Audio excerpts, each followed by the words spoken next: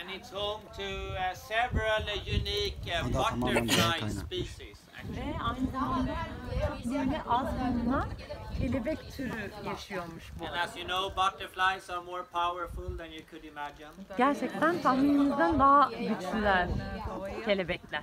And as you know from the conference, we have a very special law in Sweden that the nature belongs to everyone. Şimdi İsveç'te bir yasa var dediğim gibi.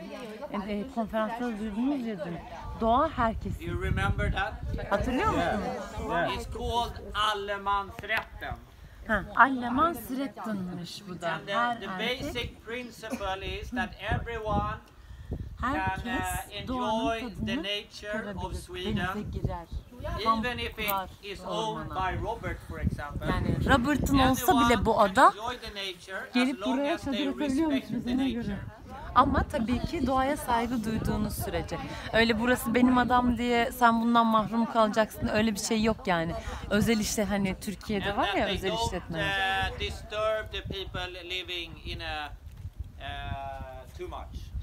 Tabii ki etrafınızdaki insanlara hani saygısızlık etmeden, onları rahatsız etmeden istediğiniz gibi takılabiliyorsunuz bu adalarda.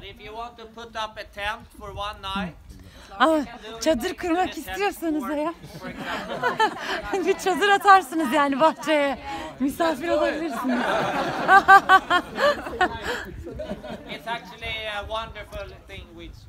Gerçekten de çok güzel bir şey. Kimse doğaya hakim olamıyor. Şimdi bir 100 metre yukarıda bir çiftlik var.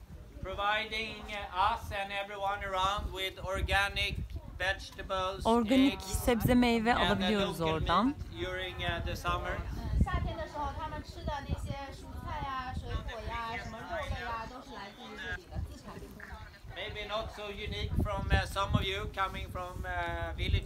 Şimdi belki bazılarınız hani köyden işte ormanlık yerden doğanın kalbinden geliyorsunuzdur ama bizim için gerçekten çok eşsiz bir şey.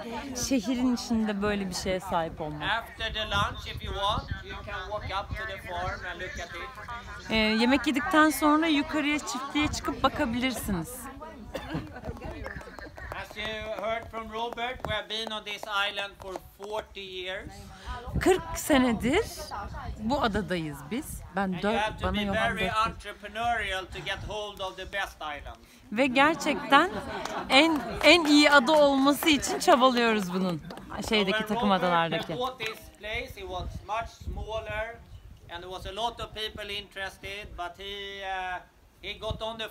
Robert burayı ilk aldığı zaman gerçekten çok daha küçüktü ve bir sürü böyle iş vardı. Kendisi burayı yani dişiyle tırnağıyla bu hallere getirdi. Yani diğer adalarla böyle şey yapsın, mücadele etsin, yarışsın diye. On this island we have 7 living houses. 7 tane ev var burada yaşanılan içinde. Şu küçücük bir patika yolu uzanıyor. Bu patikadan yürürsünüz öğlen yemeğinden sonra, diğer evleri de görebilirsiniz. Birazcık hani yediklerimize eritmiş oluruz böylelikle. Ama en önemli ev şu aşağıdaki ev. Sauna. You know what the sauna is? Saunayı biliyorsunuz. It's a hot room. And then you jump into the cold ocean. Ama girip çok soğuk suya atlıyorsunuz sonrasında. And you relax outside the sauna afterwards. Sonra işte bizim için çok önemli çünkü bu bizim geleneğimiz gerçekten. Neredeyse yaz boyu her gün aynı şeyi yapıyoruz. All the houses are built by hand by 2 local builders here on the island. Bu adanın yerlisi olan 2 adam tarafından bütün evler inşa edilmiş. Gerçekten çok iyi. They drive all the wood, everything on her şeyi buraya getiriyorlar. And they build it. Ondan sonra inşaatı başlatıyorlar. This big house is our joint house in the big family. Bu bizim aile evimiz. So we share it during the summer. Yazları paylaşa paylaşa kullanıyoruz. If you walk up the road, the first house to the Patikadan left is çıkarsanız Robert's personal solunuzda house. göreceğiniz ilk ev Robert'ın eşinin evi.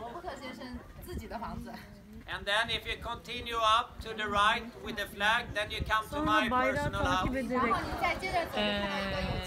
sağa döndüğünüzde benim büyüdüğüm evi And göreceksiniz. as I like the nature, as you know, I have a grass roof.